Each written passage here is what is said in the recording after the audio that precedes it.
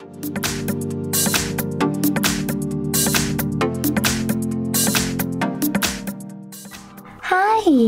Today I would like to show you how you can transfer files from Xiaomi device to Xiaomi Redmi Note 11s.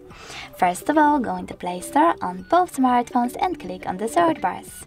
Now you need to type in Send Anywhere.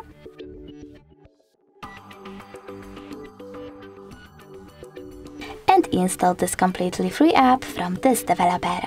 After that, select Open. Now you need to choose I accept, confirm, continue and allow. After that, you can click Send on this Xiaomi device and Receive on Xiaomi Redmi Note 11s. Then tap on all of those dots. This way you'll be able to select all of those files and send them later on. It will take a while though, so I will only go with this one photo. Select Send and tap on Got it. From here, as you can see, we have two connection ways. We can input this key here and choose Receive or Scan QR code. In order to scan it, tap on this scanning icon on Xiaomi 11s, choose Allow or Only this time, and point your device's camera at the QR code. You need to wait for it to focus, and now, after a couple of seconds,